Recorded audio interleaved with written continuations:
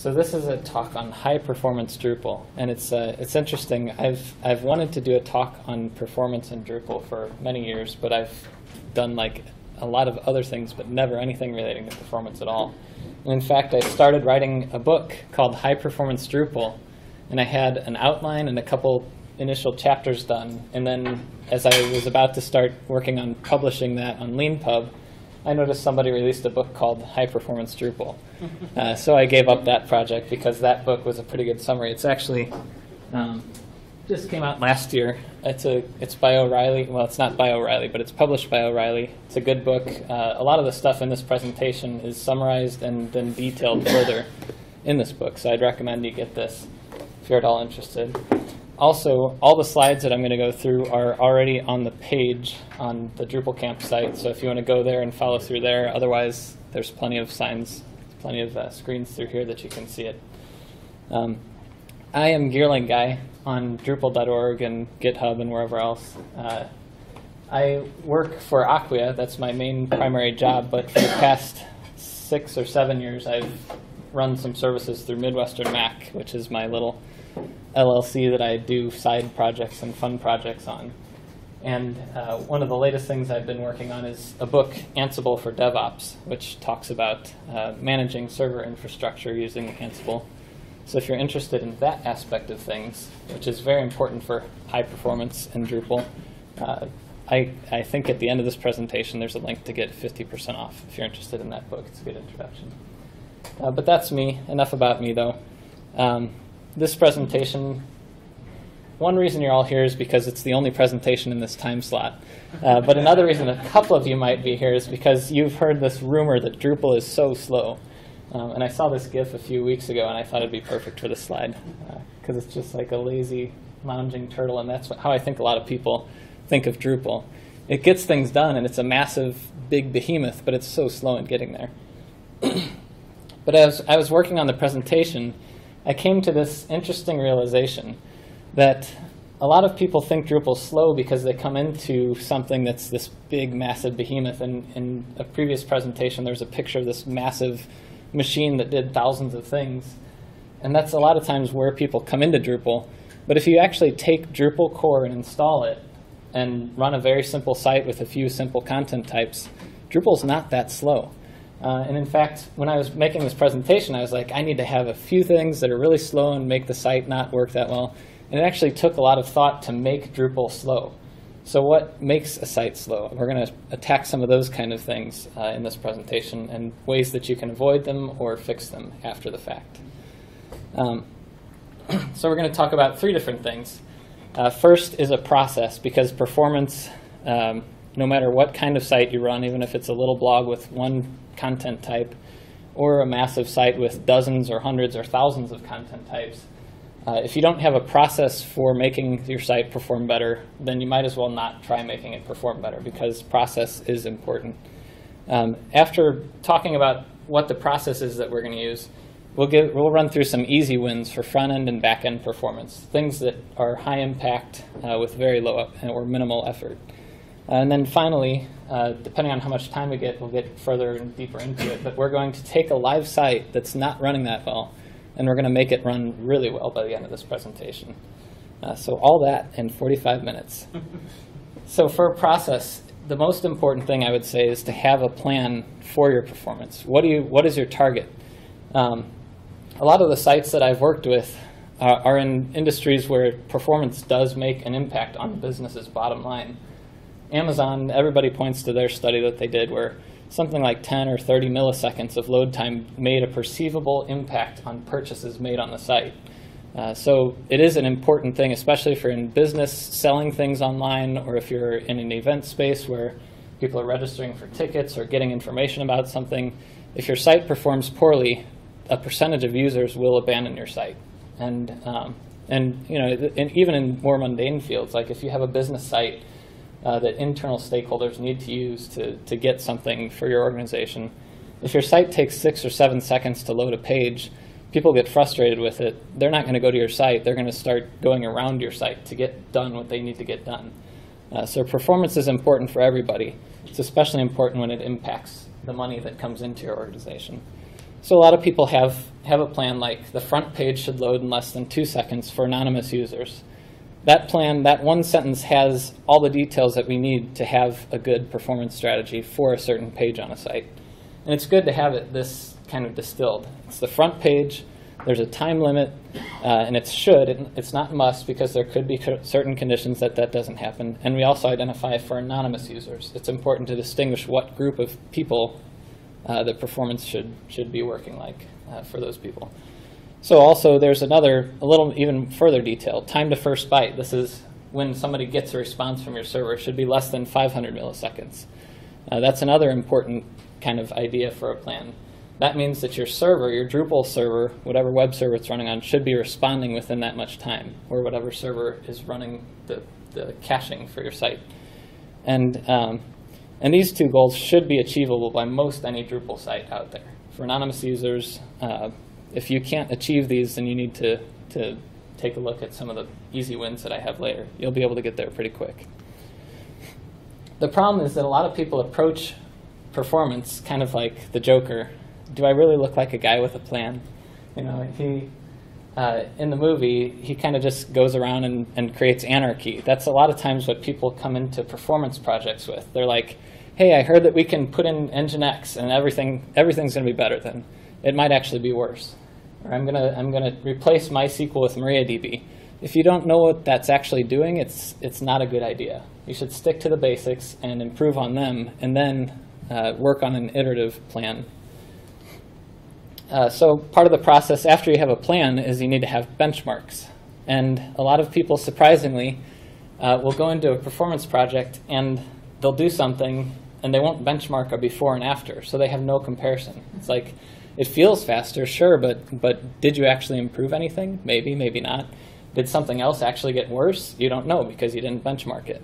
So make sure that you benchmark at least a few of these things. Like if your site's mostly used by anonymous users, has a lot of front-end interaction, or is used by mobile users, you need to benchmark things like the time to first byte, basically when your server first responds to a request, a full page load, because that's what end users are going to do. So don't just benchmark Drupal, you need to benchmark the whole thing.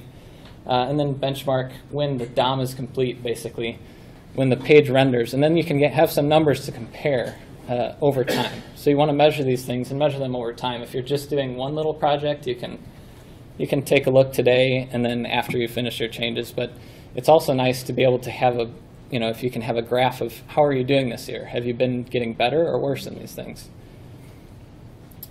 And whenever I'm approaching any improvement to performance, I want to stay in an area where it's low difficulty, something that's simple to do, but makes a big impact. Because there's an awful lot, especially I work a lot in infrastructure, and there are hundreds, probably thousands of settings you can tweak in MySQL and Apache and PHP and all these different servers. You can add extra little caching layers.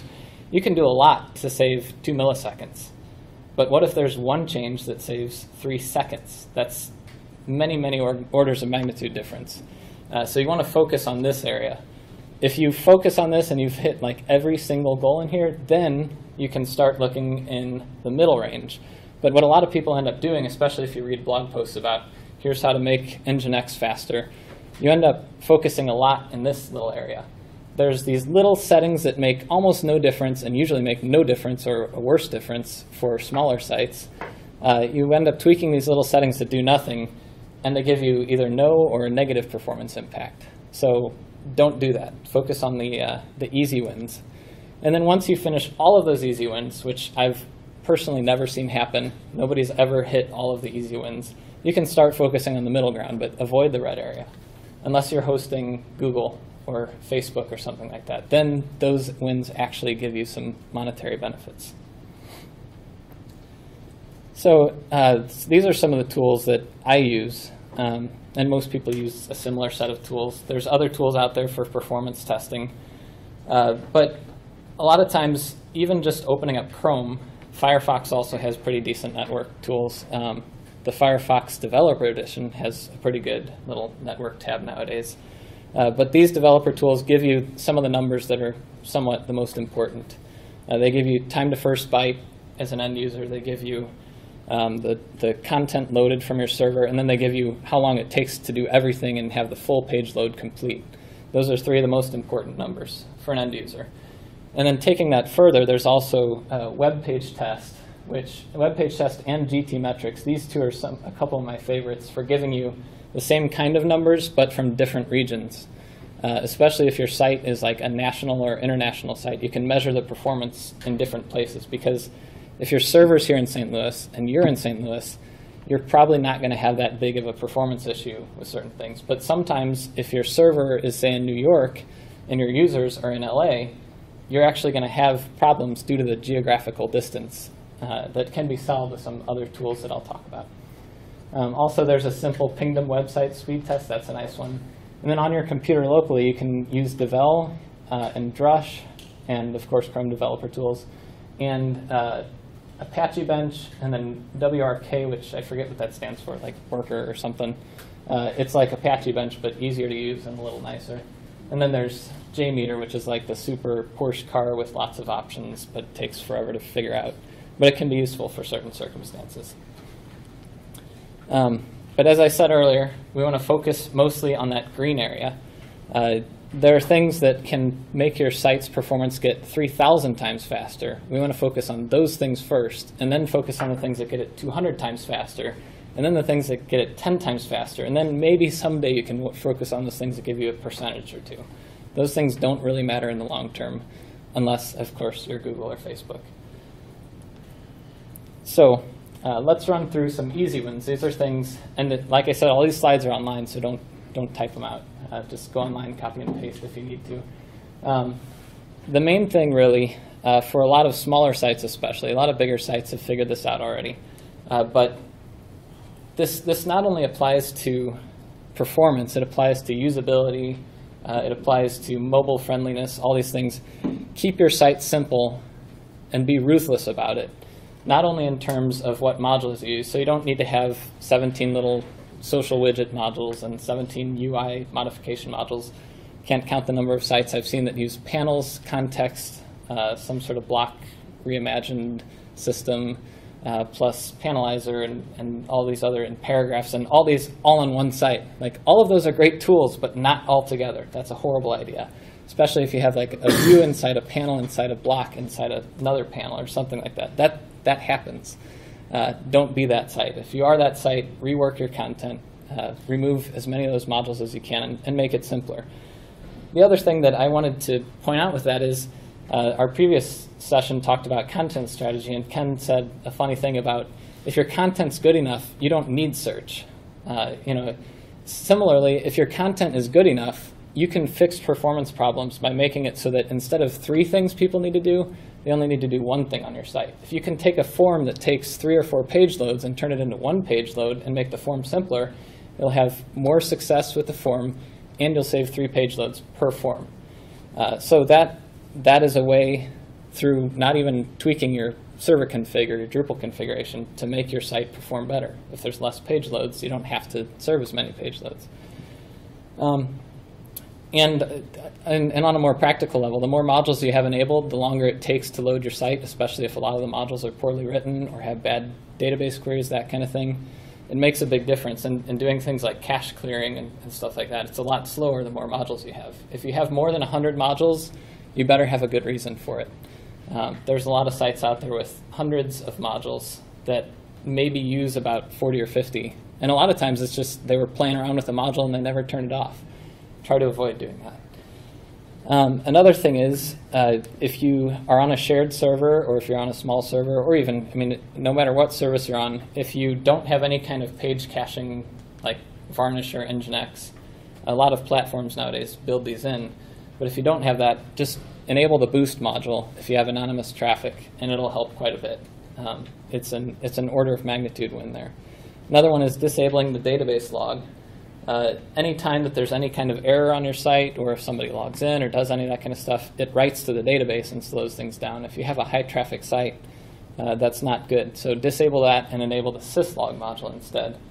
If you have a really, really low traffic site, not the end of the world to have it enabled, but it's a small thing that gives you a decent gain in performance in many situations. And as everybody says in all of the presentations on Drupal performance, caching is king. I can say that. That's not.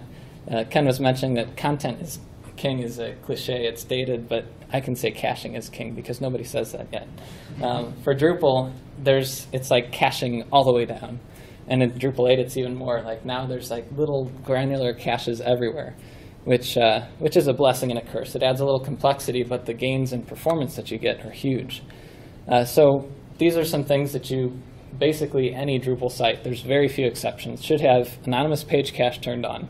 And in fact, that's the default in Drupal 8 now. In Drupal 7, some people have forgotten to check the box, and that makes your site perform way worse. So do that. Views caching, again, since it's not enabled by default, most people don't use it. But there's a module called Views Cache Bully that tells you, like, hey, this view doesn't have caching. That's a bad thing. Turn it on. Even if it's just 5 minutes caching, a lot of sites can perform a lot better using that.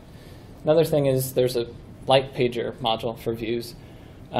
Every time you load a view with tons and tons of records in it, like if you're showing all your users and you have 100,000 users, Views does a query to get all the data, and then does another query to count all the data. And that second query can sometimes double the time that it takes to load that view on your page. So unless you absolutely need to have a count of all the records in your view, don't do it and use the light pager module. Also, add a pager to your views. I've seen some sites where they have a view that shows every item, and that could be like 300,000 things or something, and the page takes 30 seconds or 40 seconds or 5 minutes to load. That's bad. So use a pager on your views. Also, there's caching for panels, caching for blocks. Entity cache lets you cache entities. That one is a little more advanced, so it's not as easy a win. I was debating including that on here. But panels, if you use panels, use the panels cache. It's just like views. Even if it's just a 5-minute or 10-minute cache, that can save your site sometimes. Another thing is I maintain the honeypot module, so I know this very well. There are certain modules like honeypot which do turn off all caching on any page where a honeypot form is enabled. So if you have a login form on your home page, cache is enabled, or cache is disabled on your home page. So be careful of that. There are certain modules that give you a lot of benefits, like honeypot can protect you from spam, but if you use it unwisely, it can also kill your site. So be careful of that. And then these are ones that I was debating adding at all, but they're still almost always a good idea. One is in settings.php, make sure that Drupal fast 404 is uncommented. And then for certain modules, you might also need to make a couple other little modifications, but that will take most of the 404 traffic. So like if somebody's requesting an image that's not actually on your site, by default, Drupal's going to load your whole Drupal site just to say 404, this error, this file doesn't exist. And that can soak up a lot of resources. So uncomment that. And if you have a little time to configure it, enable the fast 404 module. That can also help save a lot of requests for 404s on your site. Another thing that's a little bit debatable in terms of the convenience trade-off versus the performance, but try to not do redirects inside of Drupal. So the redirect module is enabled on almost every site that I own because it's so convenient to be able to say, there's this page that was on my old site and I want to redirect to here. And I can just go in the interface and click, click, click, done. But every one of those redirects has to load up all of Drupal just to send the user to another page, which loads up Drupal again. That's not very efficient. So if there's things like if you're redirecting one whole folder to another folder or something like that, try to do it on your web server in the web server configuration, like your htaccess file in Apache or in your configuration. Also, another one that's fun sometimes, if you ever visit a Drupal site, this happens a lot on like community sites. And in fact, the reason why I put this on was because when I was working on this campsite, one time I went to the page and it took like 12 seconds to load the page. And I'm like, what is taking so long? This is ridiculous. Because I know it's on one of my servers, and my servers are not that bad. So I realized that I had Core's default poor man's cron running. It's basically, it'll run cron every 3 hours by default, but you can change that to different times. What happens, though, is every 3 hours, it runs cron when some random person visits the site. So you visit the site, and then all of a sudden that person has to wait for your entire site cron to run. It cleans up tables and deletes things and moves things. So instead of doing that and making that poor visitor, whoever that random person happens to be, suffer through it. Use Drush or Elijah cron to run your cron jobs. Or you can just use a cron tab job on your server. That'll save that poor person. Like for that one person, it's an order of magnitude gain. It's not that big for other people, but if you're that person, you'll feel that pain. So on the back end, there's also a few easy ones too. We went through some of the Drupal changes. These are some things you can do on your server itself. A lot of people will say, is one of the first things, like, oh, just switch to Nginx, oh, switch to PHP FPM. If you don't know what these things mean, don't worry at all. This is not that important. Like I said earlier, these are things where a lot of times you might get 1% performance gain. You might get a lot more, but usually it's not that much, especially if you don't know what you're doing. So I would say that that's not that simple. There's a lot of times when using the default way of installing Apache on a server with mod PHP, the way that all the tutorials I've ever said, that's not that bad of a setup. It's actually very well optimized nowadays. If you have a very big site, that can be really bad. It can be really performance draining. But for most sites, that's a good setup. So this first bullet point is not a super high recommendation from me. If you are interested in it, you can get a lot of performance gains from that. But that's not an easy one, I would say. That's why it's in quotes. The easier win is to add more CPU, add more RAM to your server. Those things will help quite a bit more than changing your server architecture. So cloud computing nowadays is a lot cheaper. So if you're using like Linode or DigitalOcean or HostGator or whoever you use, if you just bump up to another plan, you'll usually get a performance benefit from that.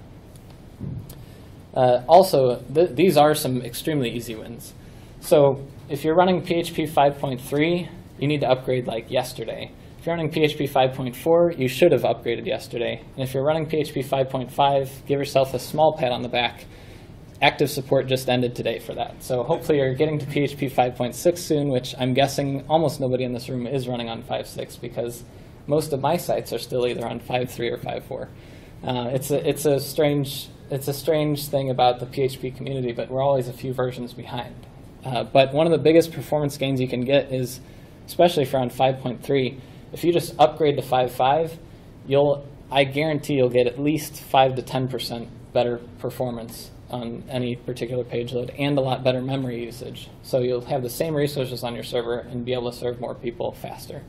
There's a lot of little performance improvements between 5.3 to 5.4 and 5.4 to 5.5.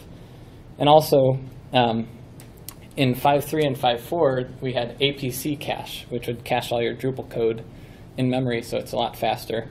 In 5.5 Plus, it's called opcache now, but it's the same thing. It basically takes all of Drupal's code, which Drupal has hundreds of files to load, and it puts it all into memory and optimizes it so that it can load quicker and punch through all your processing on the back end.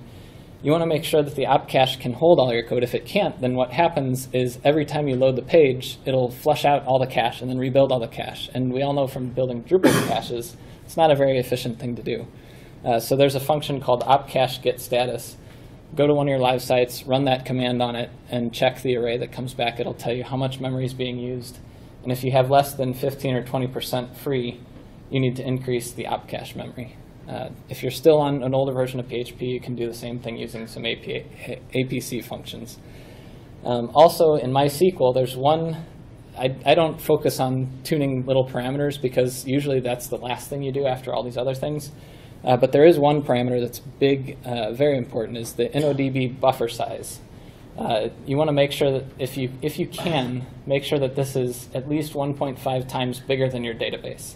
If you have many databases, you might not be able to do that. But if you have one big database on a server, make sure this is 1.5 times larger. Then MySQL can typically load your entire database in the RAM. There's some exceptions to that, but for most sites, especially if you're mostly anonymous traffic and read-only stuff, that's going to make a big difference if it's not in there. Also, enable the slow query log and take a glance at it every now and then. Most sites don't have big issues, but sometimes the biggest issues can be a slow query that takes 5 seconds to run, and that will take down your site when somebody starts hitting that page. So those were a lot of back-end things and some Drupal things, but there's also what I've found with a lot of sites, especially the more advanced, I won't say advanced, the more complicated a site gets from a user perspective, the more things and whizzy features are all over the place, the more the front-end performance becomes dominant. And you can get better wins by doing these things. So a lot of sites nowadays have more image resources than anything else on them. Whether that's a good thing or not is debatable. I tend to the not side of that. You know, one well-optimized image can be better than a rotator with 75 images in it, that kind of thing. But no matter what, if you have images on your site, make sure that you compress them well, so whoever your content people are, if they're doing images, make sure they're optimizing them somehow or optimize them server-side. Also, use image styles. Use the image resize module if you have people embedding large images. Try to remove as many images from a page as you can. And also, there's a module for Drupal called Lazy Loader, I think, that lets you, if you have a page like a gallery page with dozens of pictures, use that so that anything below the scroll area on the screen doesn't get loaded until you scroll down. That can save a lot of time. Also, using a CDN is a good way to quickly add a good benefit, like especially if your site is distributed around different places. If people are visiting from both coasts and things like that, it's better to use a CDN than to have one server in the middle of the country that serves them both poorly. You can have a CDN with servers right next to those people, and it does make a difference. It makes more than 100 milliseconds difference coast to coast, which, as I said earlier, that affects your bottom line if you're selling things, or if you do anything else that your website is essential to your business. Also, use the tools I mentioned earlier, GT metrics and all them. They give you a list of, like, here's your ranking and gives you a grade at the end. A lot of those things, like, it'll say, like, your E tags are configured poorly or your expires header's wrong. Those things take like 30 seconds to fix, and they do make a small performance impact. And the cool thing is when you run it again, then you get like a 90% instead of an 86%, and you feel even better, especially when the little meter turns green instead of orange. Another one that a lot of people don't realize this, but every time you add an integration to your site, like embed a YouTube video, put a Facebook like button, put a little news ticker or something, all those little embeds add a lot of overhead. And in fact, from my experience, these kind of things, like when you embed just even a little tracker, like an ad tracker for Google or even Google Analytics, these sometimes are the worst offenders for performance on the front-end page load out of anything you could do. You could compress your CSS and compress your JavaScript and make everything on your site load in like 10 or 20 milliseconds, and then you could put Google Analytics on and you have another 100 milliseconds. So Google Analytics all of a sudden adds 10 times as much page load time as all your resources. So be careful and think very hard about what integrations you're going to use. So especially things like social widgets and embedded videos and things like that. Any ads, you know, a lot of people don't like ads anyways, so really think about what is the value of what you're adding to the site. Is it adding to the end user experience so much that you're willing to abandon a percentage of your user base just because it makes the page load slower? Also, iframing things, be careful with that, especially if, and there's also situations where that content can make your site more vulnerable security-wise and load slower or not load at all if the site that you're embedding is down, that kind of thing. So I ran through all the different things that we need to do, all the idea of how we're going to plan this out, and let's spend some time on Apache configs. No, we're not going to do that. As I said, you know, and that's how I started doing performance too. I would start by going into all the config command line things, and I'd go in and edit a file and be like, wow, this is great. I see this little graph had a little dip right there. You know, that's not really worthwhile. So we're going to focus on the big wins first. So we're going to follow through with the plan that we just had. For this particular site, since I'm not going to load it over the web, I've learned many times don't rely on Wi-Fi at a conference, and I was reminded of that this morning when I couldn't connect. On a local network connection, we want the home page to load in less than 1 second for an anonymous user. And for authenticated users, we want it to load in less than 2 seconds. So we give a little leeway there since, you know, for an authenticated user, you're bootstrapping Drupal and doing everything, but we can get it faster for anonymous users. And we have a couple of assumptions coming into this plan. Not every site is the same way as this site is, but for this site, it's mostly anonymous traffic, so that's our focus. And most of these people are going to be loading the site on desktop computers, and probably most of them are in St. Louis or somewhere thereabouts. So we're not going to be worried as much on regional problems or on mobile performance. But if you are, then you're going to have to worry about a couple different things a little differently than we will in this plan. So I have a demo site set up, and let's take a look at it really quick. So I have hp drupal.dev, and this is running on a virtual machine on my desktop. It's running on Drupal VM, which is a pretty good, solid Drupal virtual machine that you can download and install. And let me actually make a new window so you can see how it loads. So if I go here, you can see it took 3 seconds, 3.5 seconds, and it just finished loading. So I'll show you in Chrome. Actually, I'll show you the slide first, which has a little diagram, so it's easier to see. In Chrome, this is how I normally, this is a good baseline to start with. Open up the Chrome developer tools, which there's instructions over here, and then go to the network tab, and then down at the bottom, if you refresh the page, it'll give you some important numbers. So it gives you the load time of the page. DOM content loaded means when all the content was there and ready to render. And then it also gives you a little graph here of all the resources on your page, and shows you how long it took to load each one and how long it took for everything. So that's what I usually start with. And oops, I'm going to exit it. And if I look at this site, HP Drupal, and go to the network tab, and I'll disable the cache. If I load this right now, you can see it's sitting here waiting. This is all Drupal time, and then it loads everything. So let's see what's going on. First, there's almost 4 seconds spent waiting for Drupal. Who knows what it's doing? And then it loads all these different resources, so a bunch of CSS files first. We're still loading CSS files. And then there's some JavaScript, and then a bunch of images. And then all of a sudden, what's all this stuff? Looks like there's something from Reddit, and there's something from Facebook, and there's something from YouTube, some sort of player. So there's a lot going on here, and you can see this graph over here shows we actually loaded our site stuff in about 4 seconds, and then we started hitting a bunch of external stuff around 4.5 seconds, and then there were about 2.5 seconds spent downloading a bunch of external stuff and loading it before finally, after about 7 seconds, the page loaded. So we're pretty far off our goal right now. We want to get it to load in less than 2 seconds. So first of all, let's take a quick look at the page and see. It looks like there's a YouTube video over here. That could be nice if this website is demonstrating funny YouTube videos. That might be an essential feature. Then there's this social widget over here that's loading from Reddit. There's a bunch of content over here that's in a. It looks like it's in a view. There's a listing of recent comments, a block showing how many people are online right now. Nobody's there. And then there's a couple buttons.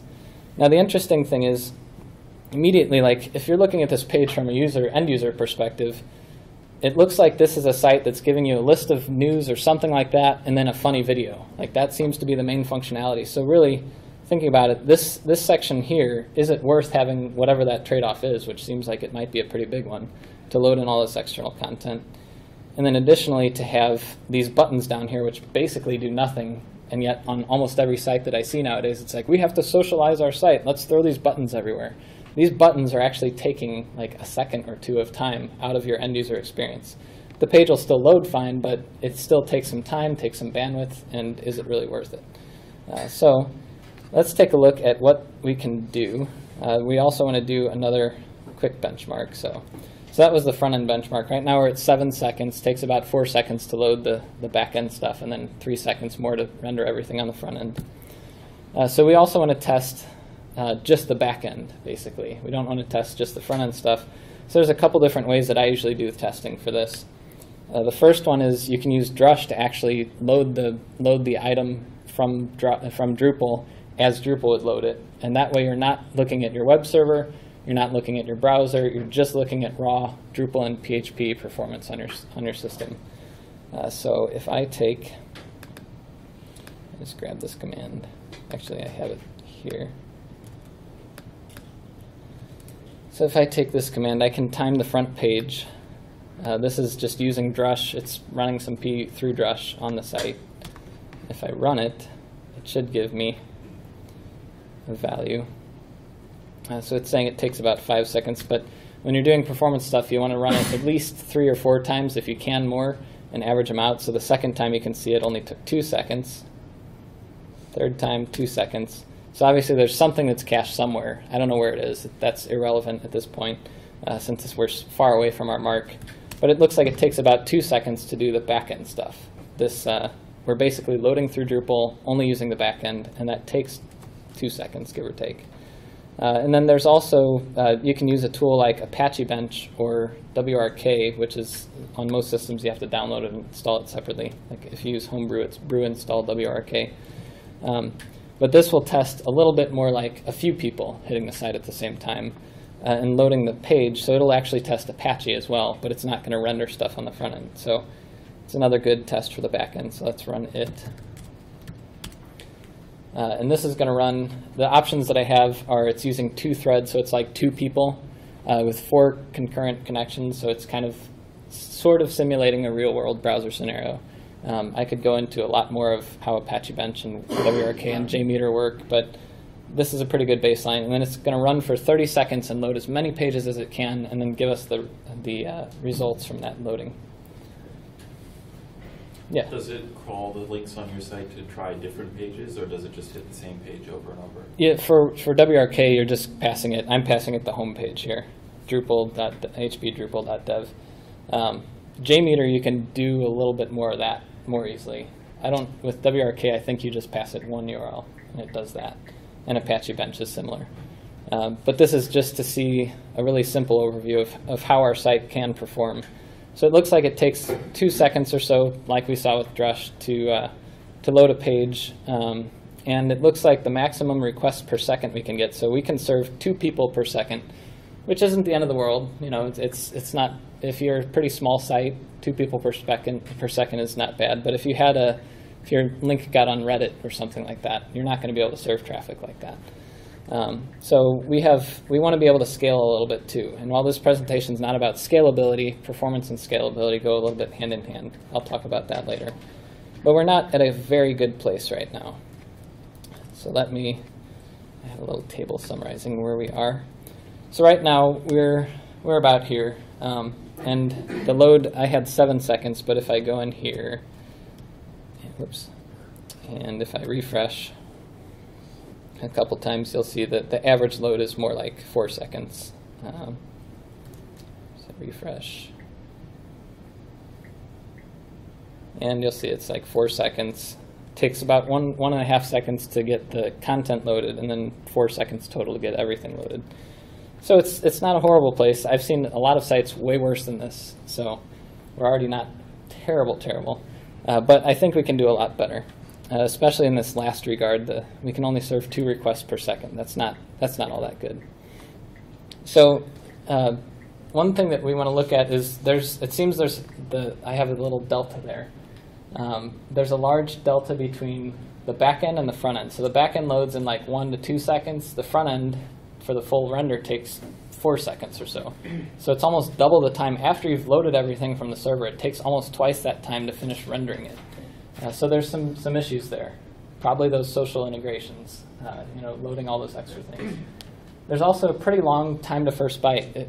For anonymous traffic, you should be pretty quick. Even if your server was in China, which is like 300 milliseconds or 200 milliseconds away, you should have a shorter time to first byte than 1 whole second, in this case 1.4 seconds. That means Drupal's spending way too much time doing something. I don't know what it is.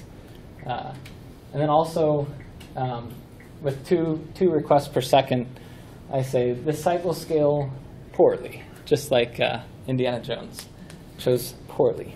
So you're not going to be able to serve up much traffic. So one of the things that a lot of people would do immediately is add some sort of caching, and that's not that bad, but you have to be careful doing that. You don't want to put lipstick on a pig. In this case, the pig is Drupal. You don't want to take a bad site and just slather it up with a little caching and hope for the best. You want to fix the underlying problems, because they can also cause caching to not be that good. And I would say caches should make what's already decent a lot better. So you can make something that's fast, super fast, but it's not as easy to make something horribly slow decently fast. But you still want to stop the bleeding first, so a lot of times the first thing you would do is add a cache. So let's focus on the easy wins. So let's take a look first. I'm going to log into the site, and let's just take out those social buttons. HP Drupal. Let's quickly, this is a panel on the home page, and those social buttons are just dumb. I don't care about them. Let's get rid of them. Share buttons. Of course, I got approval from the content team. They're okay with this. Very quick approval. Yes. All right, so I took that out. And also I want to take a quick look. I wonder if any of these are cached, because caching, it looks like nothing is cached here. So let's add a little caching to these, because even if you do need timely updated content, usually 5 or 10 minute caches are not that bad. So let's make a 5-minute cache for this. And the search form, we'll leave that. The YouTube embed, that I talked to the content team, it doesn't change except for once a day, and it should be cleared correctly whenever they update it. So let's do like an hour. Save. And then they also said that this Reddit thing is not absolutely necessary. I argued with them that it's adding twice the front-end load time, and they said, okay, fine. So we'll take that out too.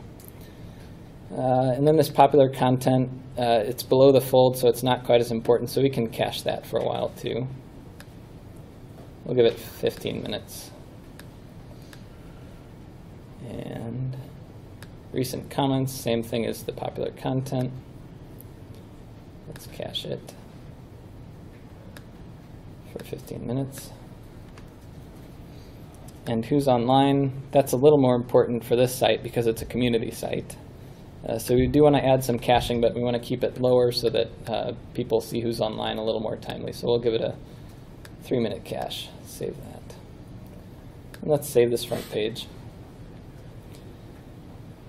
All right, so we've done that. There's a few front-end changes there. Let's also take a quick look at the performance page.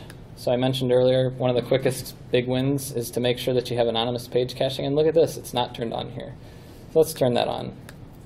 And we'll cache the blocks. Oh, and look at this. They didn't turn on CSS. Whoever developed this site, they obviously don't know the basics. So basically, almost every Drupal 7 site should have all this on at a very bare minimum.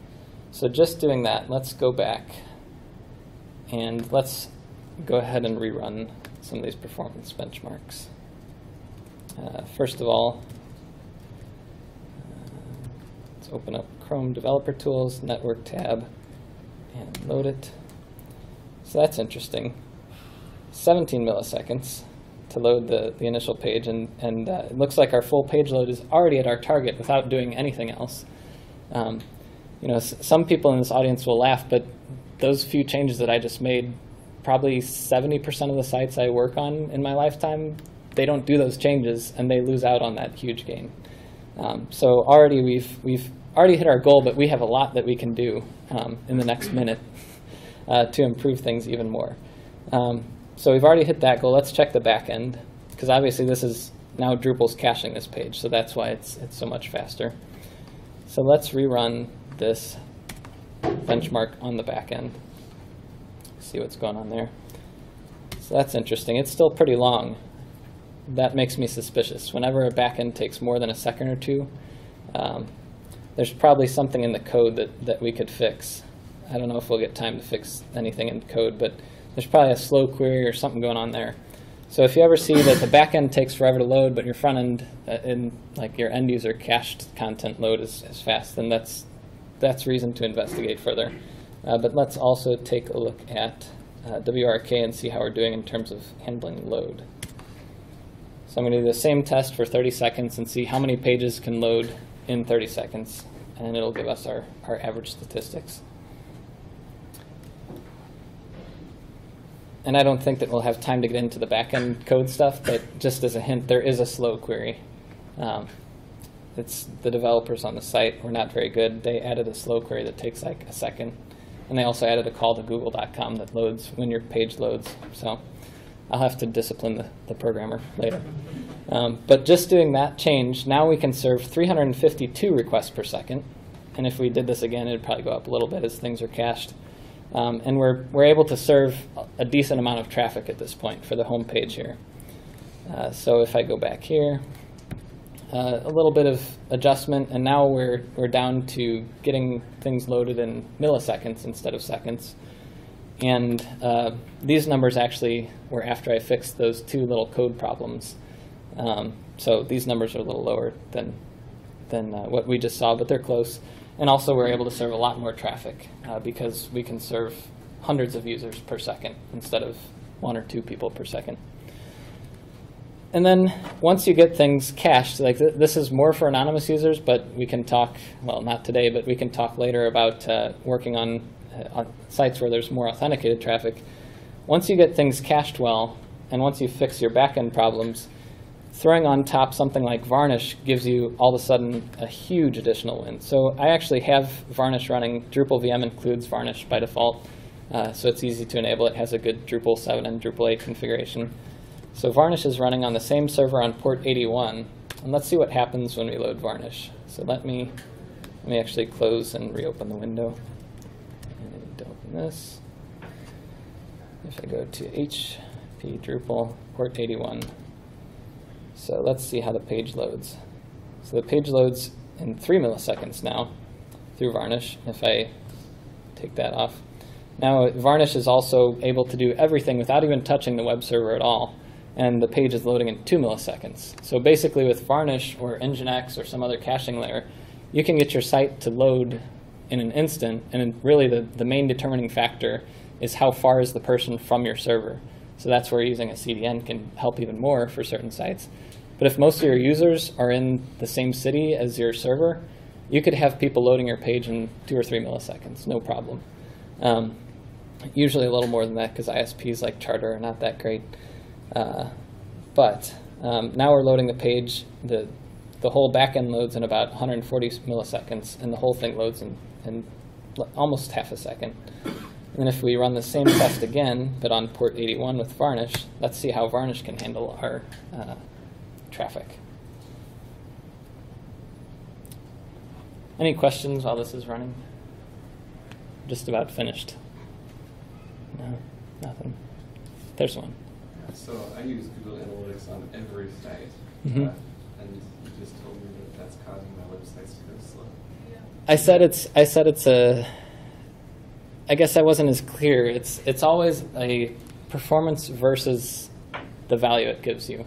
So I actually have debated very much about this for certain things. Like there's certain sites I have where I do like that traffic analytics data, but when I think about it, it's really not that important to me. Would I change anything I'm doing on the site? Probably not. It's like a blog for a parish or a blog for some whatever.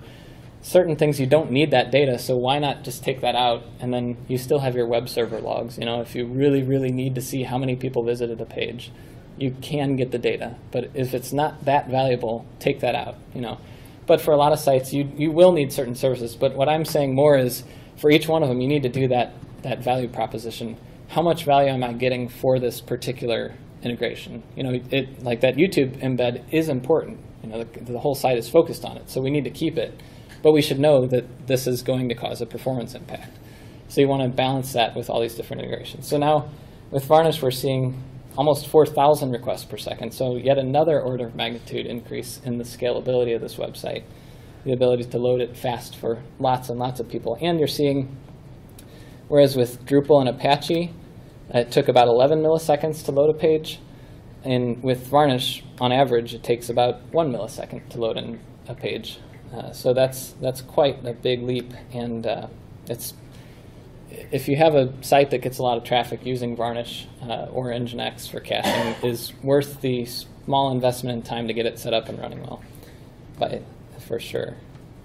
So let me pop back here, and you can see now we're loading pages in less than 100 milliseconds, usually like 1 or 2 milliseconds. The backend response is still the same. Varnish is not going to fix that, so there's other things you need to do to fix your backend. But we're seeing a huge, huge, huge increase in the amount of traffic we can serve. So this little VM running on my MacBook could serve most sites under a Reddit or Slashdot or Hacker News or whatever kind of social load that you want to throw at the site. So really quick, my time is up, but here are some other things that you need to keep in mind. High performance isn't just about getting the page to the user quickly. You want to make sure the page is going to get to the user, so you need to make sure your site's up. So it's good to monitor that, make sure that your site is actually running. So there's different server monitoring tools out there that you might or might not judge to be worth your money. Some of them are free, some are more expensive. You also need to keep in mind high availability depending on what kind of site you're running. You might want to have multiple servers as redundancy. You might want to have multiple database servers or multiple web servers, depending on what kind of things you need to do. And as I said earlier, user experience is just as important as performance, in my opinion. It's horrible to have a slow website that's hard to use, but it's almost as bad to have a fast website that's hard to use. If you have a slow website that's easy to use, people might still use it. But if you have a fast website that's hard to use, it doesn't make a difference. So focus on your usability as part of your performance plan. And finally, like I said, this book basically is this presentation, but in book form, which is much better and has a lot of good stuff. This book is published like a year or two ago, or like a year ago. It already has a couple things that are a little dated with Drupal 8, so if you're focusing on Drupal 8 soon, wait for the second edition of this book. Also, the Drupal VM is a VM that I maintain for a Mac, and you can also run it in the cloud on DigitalOcean or wherever. It has pretty much all the performance things that I've mentioned here already checked off, plus some more. And it includes varnish and all this different stuff. So that's a nice way to see how, so you can see how I do things, basically, and then apply whatever you want to your own servers. And then I have a book, like I said. I think there's a link. No, this might be. There's a link somewhere. I'll tweet it or something. If you want the book, 50% off. I'll tweet out the link later. But that's all I have. So, thank you.